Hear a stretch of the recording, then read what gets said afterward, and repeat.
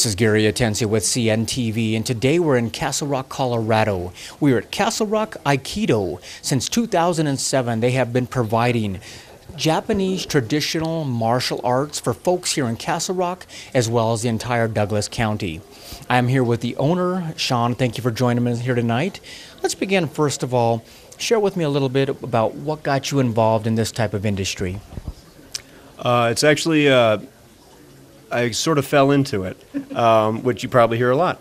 I used to be a chiropractic physician, and in 2006, I actually broke my back, and I couldn't walk at all for over 14 months. And being a chiropractic doctor with a bad back is really bad marketing, so I don't do that anymore. But I couldn't walk at all for a year, and one of the things that I did when I was younger is I practiced Aikido, Japanese Aikido. I did that in New Jersey and Iowa and South Carolina and also here in Colorado. And so while I was healing, I had to sort of reinvent myself and think about, well, what am I going to do for a career and things like that? And how's my life going to be if I can't walk? Well, my wife said, why don't you start an Aikido school? And I said, well, one, I'm crippled, and two, I'm not an instructor. So I looked at some schools in the area to think about when I healed I could become a student somewhere, and I drove all the way up to Denver, which was the closest school. And it took me an hour and a half to get there in traffic because classes started very early in the evening, and it took me 45 minutes to get home, and I said to my wife, this isn't going to work. So she said, why don't you start one here in Castle Rock? I said, okay. So what we did is we actually started looking for teachers that were interested in teaching but weren't interested or didn't have the resources or the time or the skills to run a business. So in 2007 we did just that. We started attracting teachers that were interested in teaching, and I basically ran the school. That's a great story, Sean. Let me ask you this. Like you said, you did this back when you were a kid. In our ever go society anymore, do you think that the practicing of martial arts is more needed and popular today than possibly back when you did it as a kid? You know, I wouldn't say it's any more or less popular. Is it needed? Depends on what kind of person you are. One of the... People train martial arts, they train Aikido or any other martial art for all sorts of reasons. And some of those reasons are obviously self-defense, others are fitness, but others are looking to just improve their assertiveness in life. Some are looking to improve their cognizance of their awareness and things like that. And other people are just looking for something fun to do. We have a lot of retired military here who join, and they obviously know how to take care of themselves, but they're looking for a social activity. Interesting. Unlike other martial arts out there, Aikido is non-competitive. Explain to me why that is and how it came about. Well, Aikido was developed over basically a lifetime of this gentleman in Japan named Morihei Ueshiba. He developed it over the course of 50 years, but World War II occurred during that period, and World War II affected him very strongly. And he decided that the ultimate aim of any martial art shouldn't be to defeat somebody; it should be victory over oneself. So the philosophy, I hesitate to use the word pacifist, but there's a passivity to Aikido that we teach rather prominently here. I mean, we're talking about a martial art that is really non-violent, non-aggressive, basically, yet it works in a way that you don't have to hurt your attacker. Right, yeah, you have the ability to, and that's the cognizance that I was talking about. It's about developing a skill where, yes, you have the ability to hurt someone and you choose not to. You use only the amount of force that's needed to defend yourself. The goal isn't to hurt somebody else, the goal is to make sure that someone else doesn't hurt you. So it's about learning to use the appropriate amount of force. So we're talking about an attacker out there, normally a linear attack. Are you taking this energy and redirecting it? Is that what basically is happening? Yes, a lot of martial arts, and I come from some other martial arts, so I have background in those so-called linear martial arts, and a lot of our students do too. And then I eventually found my way to Aikido, but Aikido is largely based on circles, where it's about deflecting an attack with the least amount of energy, with an economy of force, and circularity is a major component of that. Why block something forcefully when you can blend with something instead? and it makes your body last a whole lot longer. That's fascinating. So instead of going against, you're really going in harmony with that energy or spirit, really. Right. That's exactly what you're doing. You're taking someone, an attacker, and it doesn't have to be a self-defense situation. You can take the principles of Aikido and you can blend them. You can take them off the mat, as we say, and into your daily work life. You can use it to how to deal with difficult people at work, or how to deal with your children. It's really all about, we have 3 principles in Aikido. One is to blend with the attack, or what we call get off line. In the teen classes, we say things like, what do you do if there's a big truck coming? And none of the teens ever get it wrong. They all say the same thing. They say, get out of the way. So we teach people to, 1, get out of the way, redirect the energy of the attack to a more peaceful resolution. And that's basically how Aikido works. It's not competitive, but yet it takes place in the practice between 2 people, normally somebody and an attacker. Share with us how that works. What goes on out there? Well, generally what will happen is it takes at least 2 or more people to practice Aikido. Generally, one person acts as the attacker and one person practices self-defense techniques. The person will mimic an attack and will once again blend with that energy rather than clash with it, and take the person's balance, which is critical. Sometimes we refer to Aikido as human Jenga, except the goal in Jenga, the little stick game, right? Yeah. In Jenga, the goal is to not knock over the tower. Well, in Aikido, it's the opposite. The goal is to knock over the tower. So it's human Jenga. How can we displace this person's energy, this force that they're giving us, and let them defeat themselves? Many who actually see the practice, they almost say it's like watching a dance, if you will. And yet, I mean, the 2 people have to really be in harmony. If not, it could actually be dangerous.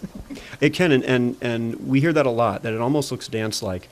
And I always clarify that for people. It looks like that in the dojo. It looks like that on videos, like YouTube videos. It looks dance-like, and that is not how it would look in a self-defense situation. It looks dance-like only in the school, only during practice. That dance-like quality is actually a safety mechanism. We have to work with each other and move in particular ways to avoid injury. We always say we've got 2 arms. Well, if you hurt your partner's left elbow and then you hurt your partner's right elbow, you can only do the technique twice. And that's no fun, right? So in our class, what we do is we teach people how that dance-like quality to avoid injury. So sometimes you'll see people, and I'm sure you'll see it tonight, you'll see people flipping and rolling. That actually won't happen in a real self-defense situation, at least not most likely.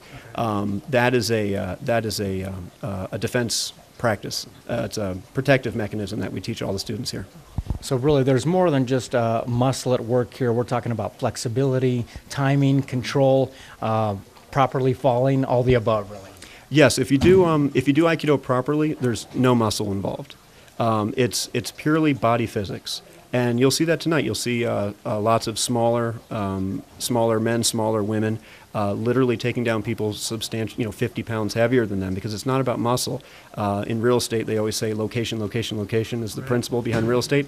It's no different in Aikido. It's all about location. Where are you placing your body relative to theirs to give you a leveraged position so that muscle, force, and mass is no longer an issue. Interesting. So like you say, if it's done properly, no muscle involved, yet you're definitely being very fit while you're out there. You're obviously doing some aerobic work as well. What takes place more at the emotional level or mind level? I mean, can you achieve some great relaxation at the same time?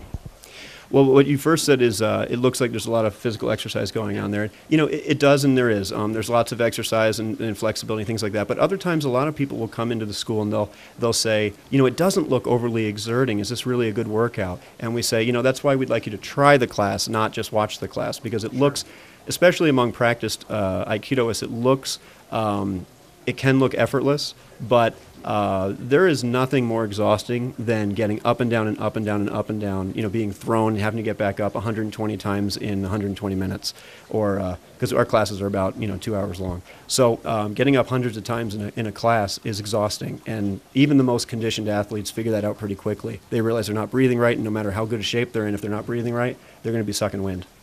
Interesting. I mean, there has to be really a high level of concentration that takes place there as well. Some people have even said humility during the practice itself. When you're new, there's an immense amount of concentration going on. And we talk about there's thinking Aikido and then there's feeling Aikido. So when you're new, it's always thinking Aikido. Okay, is it left foot? Is it right foot? Is it my left hand, my right hand? Do I turn? Do I pivot? What do I do? And there's lots of thinking and concentration. It's very frustrating to a lot of people, or at least it can be.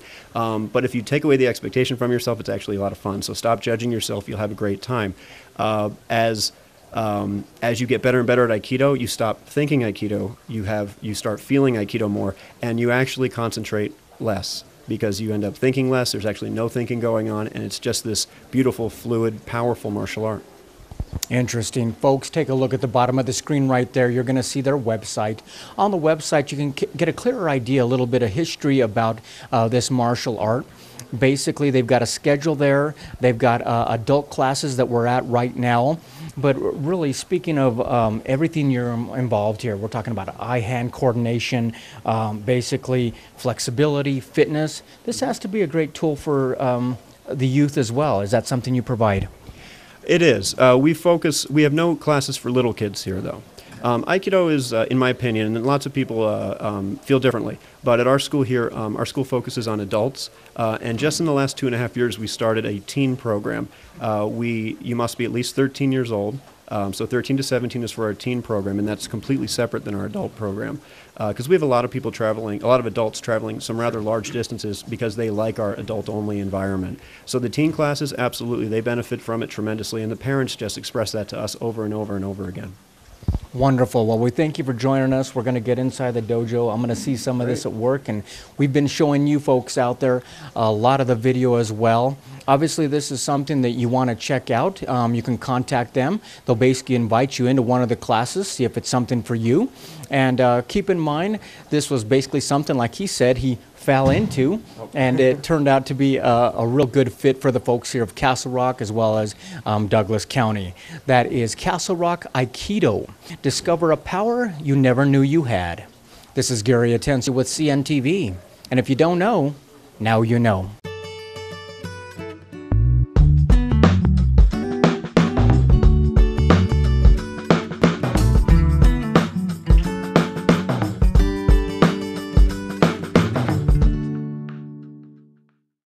Canine Rehabilitation and Conditioning Group leads the industry of animal rehabilitation, and our caring team will help your dog or cat to feel stronger, move better, and get back into the game of life. Our rehabilitation experts are leading the industry of restoring quality of life to geriatric, injured, overweight, post-operative, and neurological or otherwise compromised dogs through physical therapy and integrative veterinary approaches.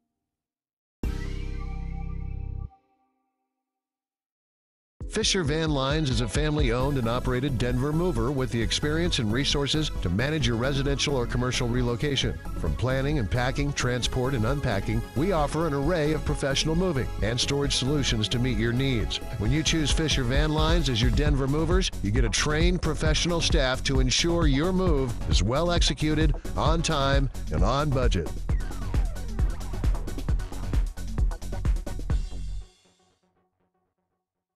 Fox Airsoft carries some of the biggest names in the airsoft industry, and we strive to keep our gun selection stocked. It's from our extensive experience as airsoft players that we can provide solutions to problems encountered in the field. Complete accessories allow players to customize their guns. Automatic electric guns for beginners all the way up to Pro-Line Series guns with full metal externals and the most realistic features on the market today ensure you will be prepared to win in any field of your choice.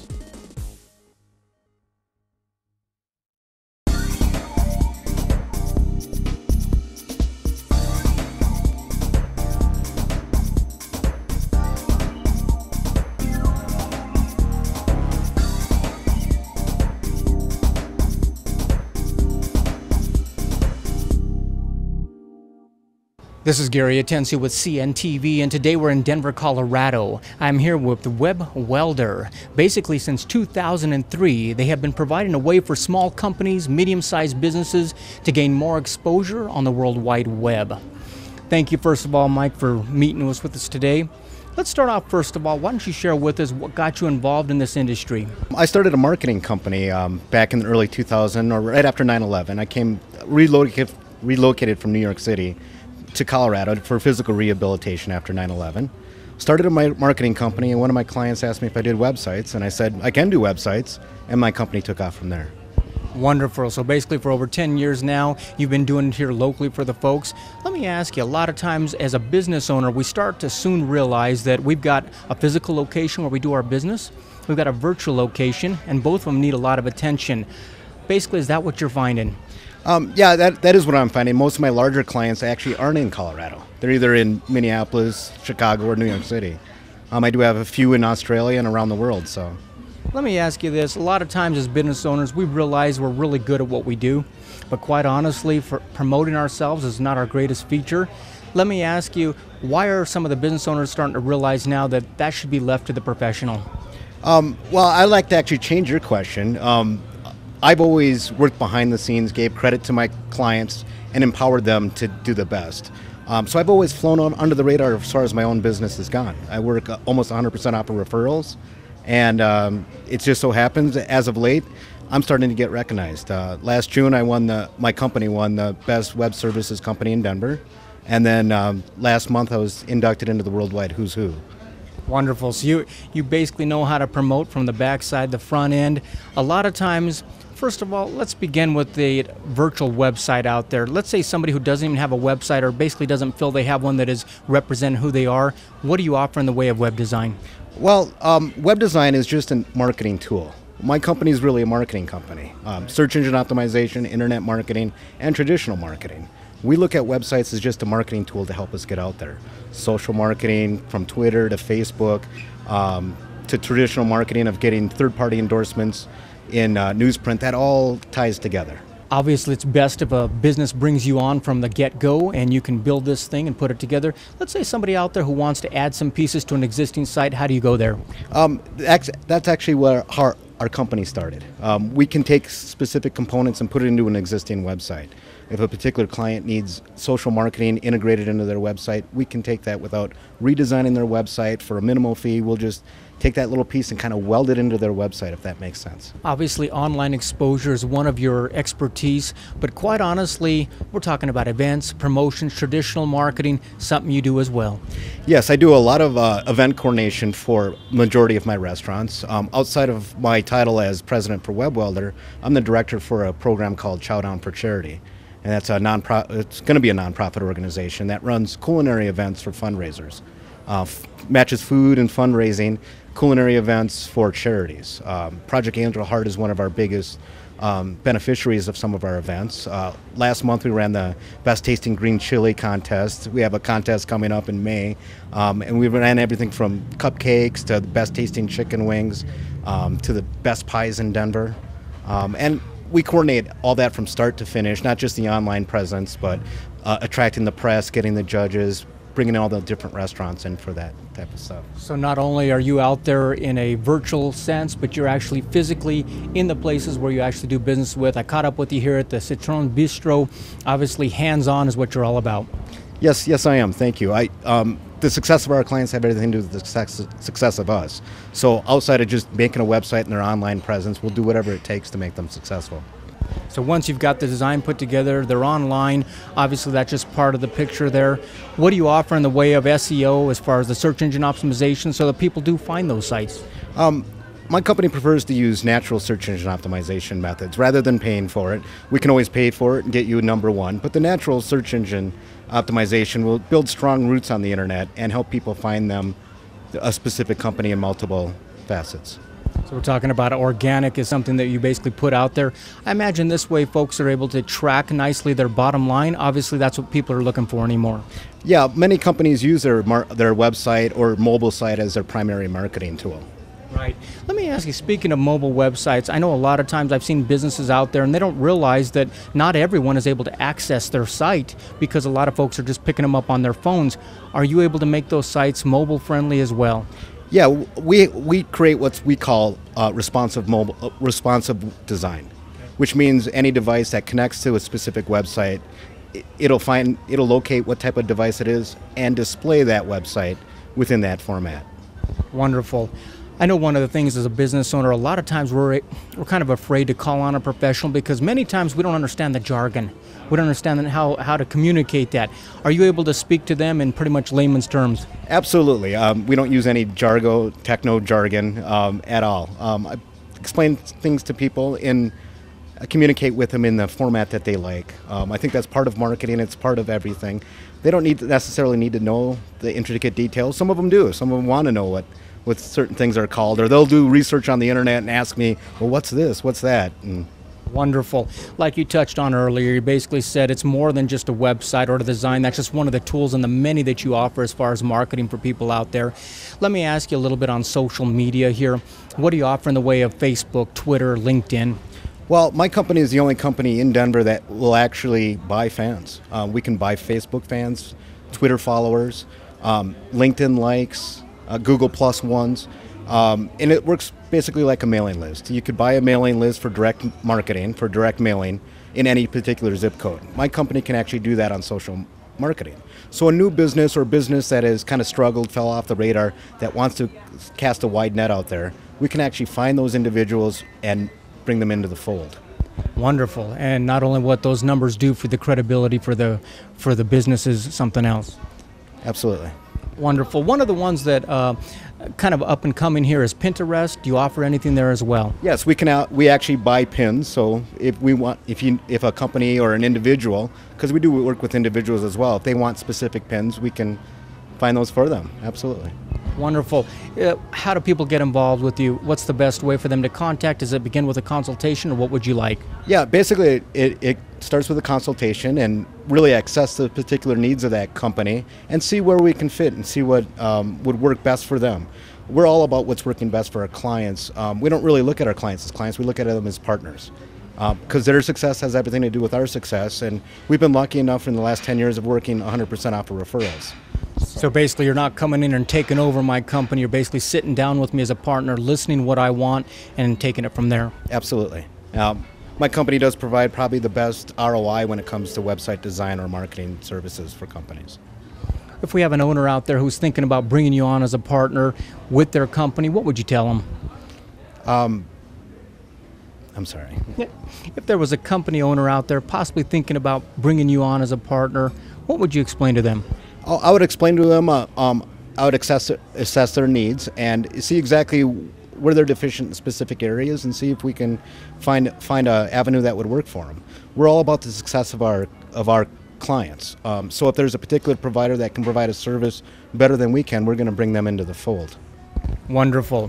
Folks, take a look right there on the bottom of the screen. You're going to see their contact information. You're also going to see his website right there as well.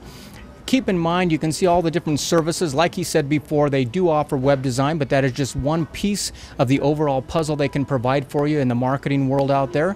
And as you know, the better exposure out there is bringing people through your front doors as well. Remember, that is Web Welder. Create, communicate, and connect.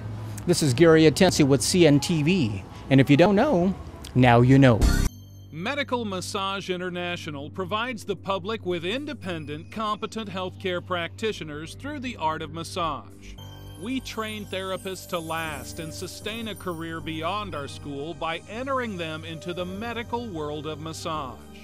Establishing core values within our students to bring out the best in themselves is our goal. You too can join this diverse group of therapists to thrive in the medical massage world. Until next time, if you know of a business who you feel the whole city should know about, nominate them, we'll send a reporter out. This is Gary Atencio from CNTV, and if you don't know, now you know.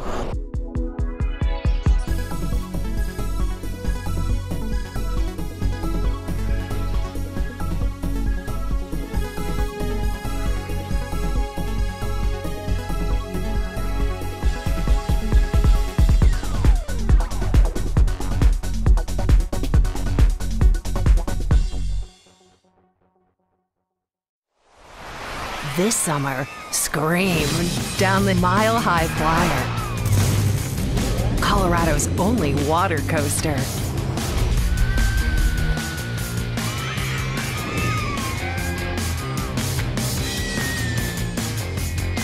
Come fly on the Mile High Flyer. Only at Waterworld. Save up to $50 on family 4-packs at King Soopers.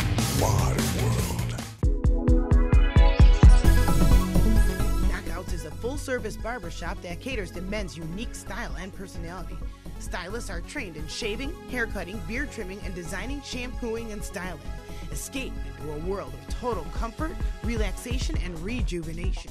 Treat yourself to an experience of a quality haircut, face shaves with a straight razor or safety razor, massage therapy, manicure, pedicure, color, or wax performed by the specially selected Knockouts girls. Indulge yourself with a unique Knockouts cut, style, or other grooming service.